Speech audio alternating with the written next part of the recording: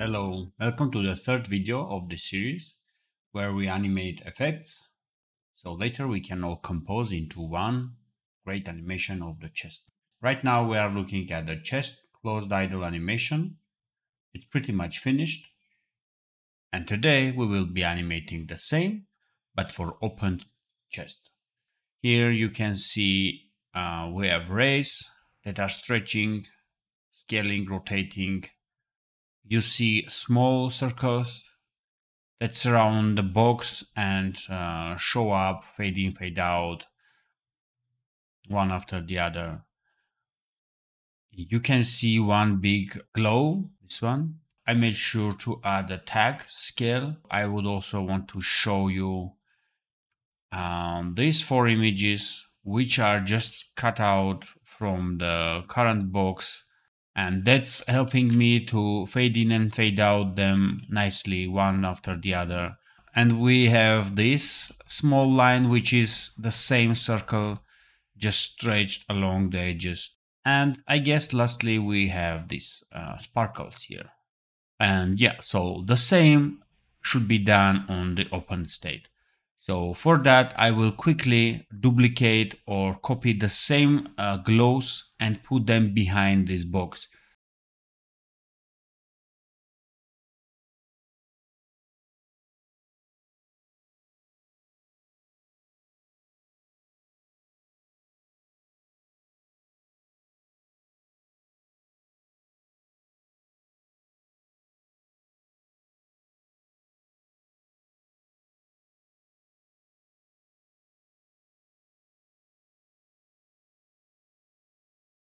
Okay, I think I have them ready. You can disable alpha just to make sure you are working with only alpha channel. And on 50 frame, let's make them all visible. I'm going with this kind of easing. Yeah, little bit adjustments. And now what you need to do is to offset them. But make sure when you offset them so they close the cycle. Otherwise, the animation might not be continuous, smooth flowing. Let me expand this. I'm enabling the filter. So whenever I select the mesh, it selects the slot. So I can see the row of the timeline here. So this would be my first one. Let's start from this, 4 frames.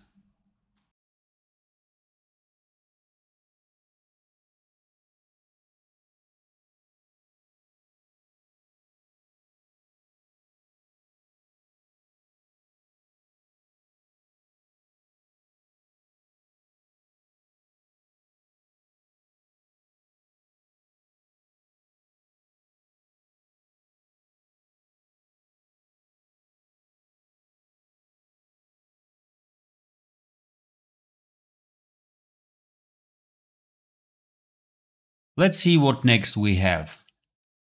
We had this race at the top only.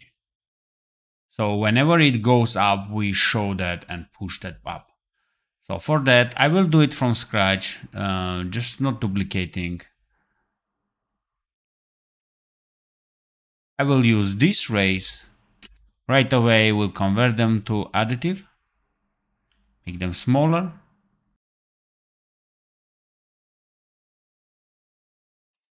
Add a bond for them. I mean, I'm keeping it simple. You can add several more bones and mesh it. For now, I'm keeping it simple. Then making sure that this goes actually behind the box, the chest. And yeah, we are there. So next, let's see what animation we can do with that.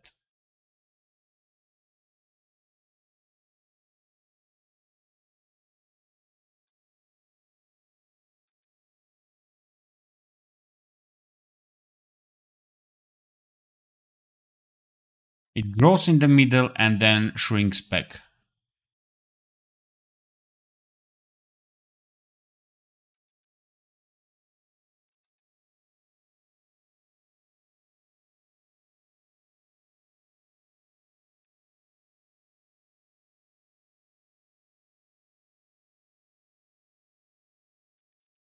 It's growing too much.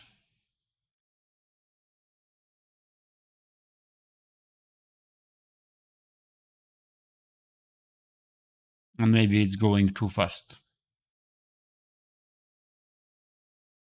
Now I will go ahead and copy a few of them. We had 4 there. Maybe we also can have 4 here. Let's also duplicate the animation keys. Distribute them. I think I will need a few more just to bring it also here.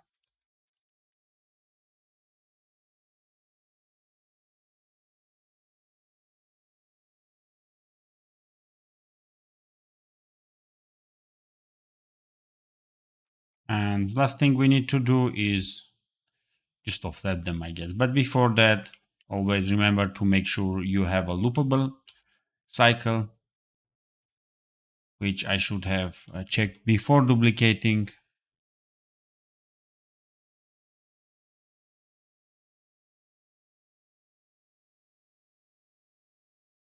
I like it. One more thing I want to bring it here is since it's already opened, I will go and bring the rays that we already animated here. But I don't want to merge it with this animation yet because it has 2000 frames. But I want to see how it looks, so the preview window will help me with that. We can go into setup mode, play at 0 frame, closed box glow, and the second track I will play race. Now let's move them and see how it works.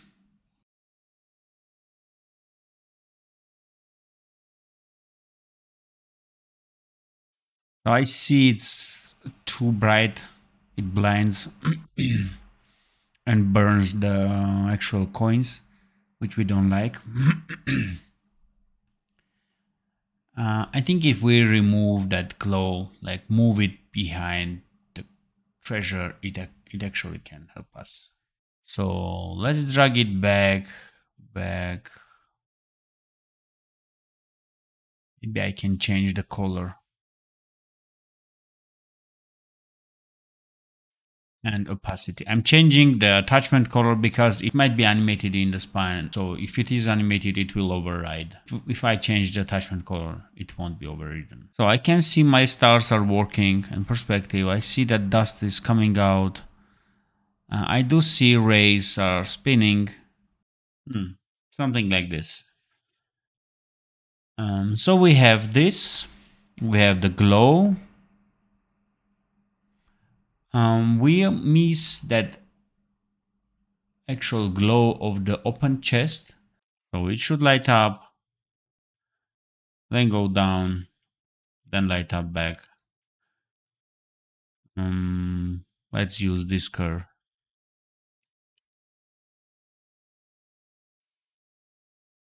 So this is the moment when it should light up. I will offset it. Maybe a little bit later. Yeah, I like this.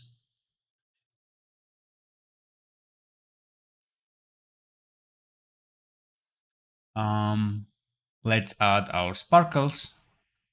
We need to make it sure it's 0 scale down. And then we open it up. In 15 frames, we should make sure it's back. So we open up in 5 frames quickly. Then move back, starting slow and then fast.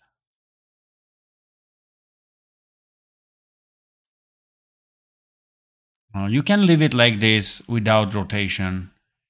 It also can work. But I love it with rotation.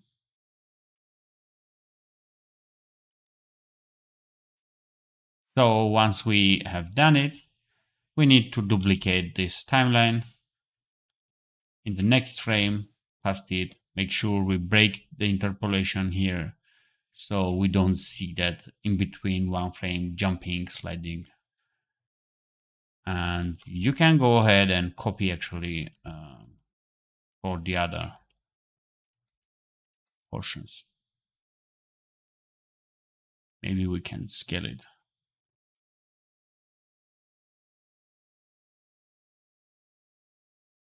So now we just need to make sure every time where is the best place to put it. I would put it here. And next one I would put here. Maybe here. Make sure to pass the translation also at the end. Actually, you can avoid this by just breaking all translations.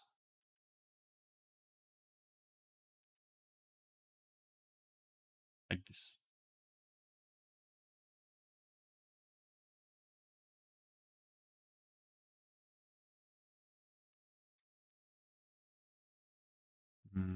Now I will move it here. And for this, let's move it on this gem. Let's continue it on the treasure again. Maybe here we put it on the sword handle. And yeah, this would be it. Let's check it.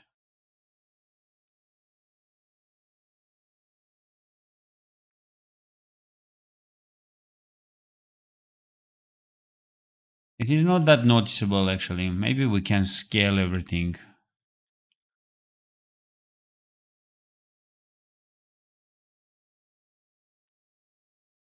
Maybe once in a while I can make them even bigger. And some of them can be smaller. Just to give some variety.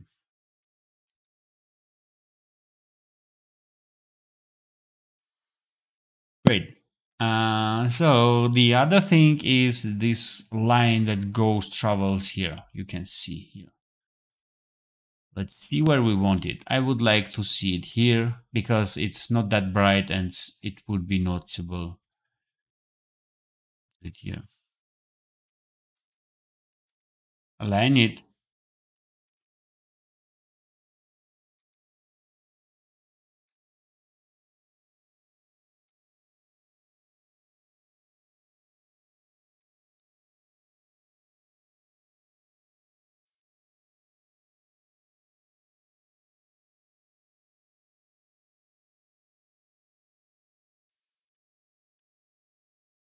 Let's make it open up faster and then go disappear.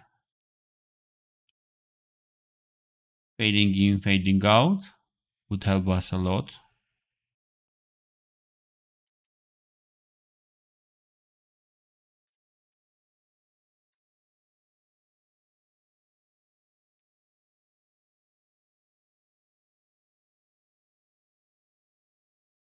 I don't want to see this line here. So maybe I can stretch it a little bit later. Yes. It also happens here. But not much noticeable, I guess.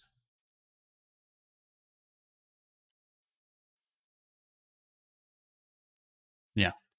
So the moment it ends, we can break everything.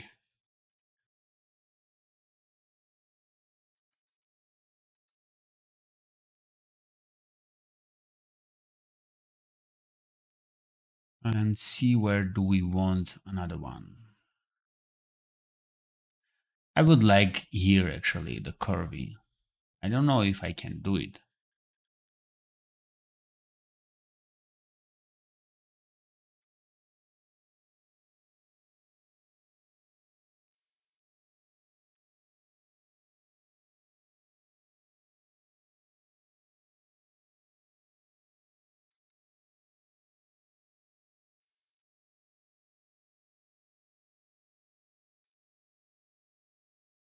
If you are seeing it, most probably I did it and I like the result.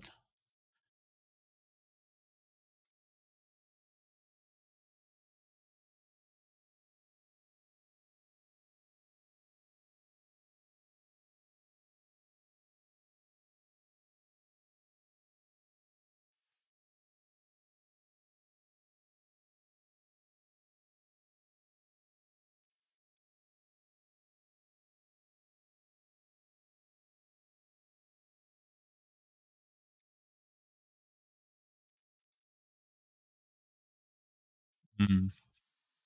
It's looking okay. Not super. I mean, I see that it's not curving, but I think I will leave it here. So the other thing, I will separate this also into pieces so we can make it glow as we did here. For that, I will select them. Do I want treasure also to shine? Maybe I will take them separately. Maybe. So for now, let's take the box only. Yeah. So I'm making a new layer, merging them. I will copy this, glow.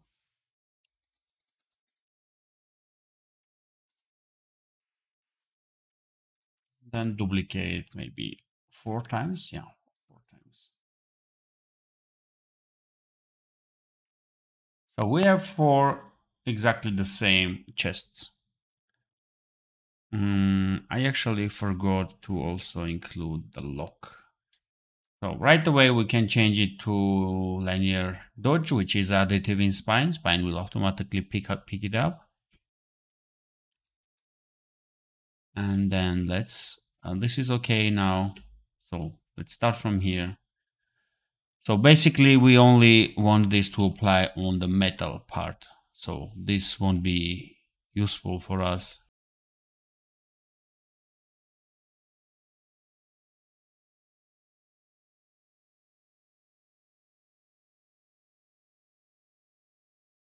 And the last one would be the right edge. Let's check it out.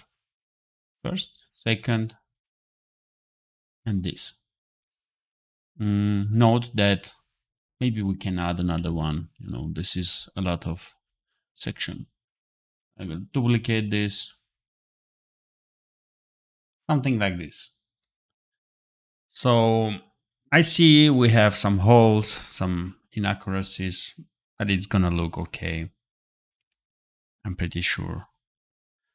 Now, just remember to add a scale value, scale 0.3. So this all will be packed very small. And I will export it right now. So ignore hidden layers. That means everything else will not be exported. Exporting this, then let's grab it, JSON, and put it here.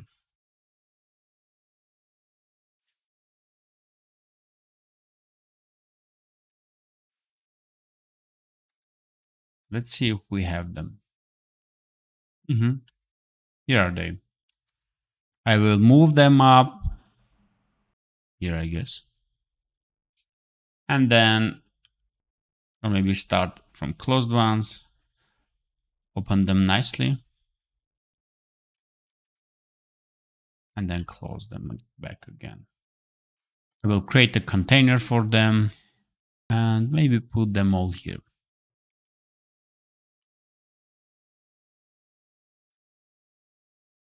We can see, yeah, it is shining, like something flowing through it.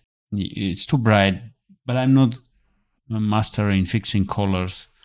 Maybe you can do better there. But I will try to reduce the opacity for a bit. I'm reducing opacity of the attachment so they don't conflict. And let's double check where is our... Great. So this is the final, I think, of what we have. There are something that I don't like. Treasure is lost. Let's see. I think we can move it up. I hope you enjoyed it. You learned something. And if you have questions, go to the comment section. I will be glad to answer them.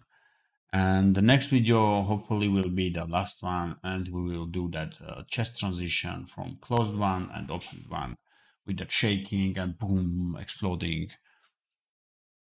Yeah. Let's see how things goes. And yeah, see you in the next video. Bye.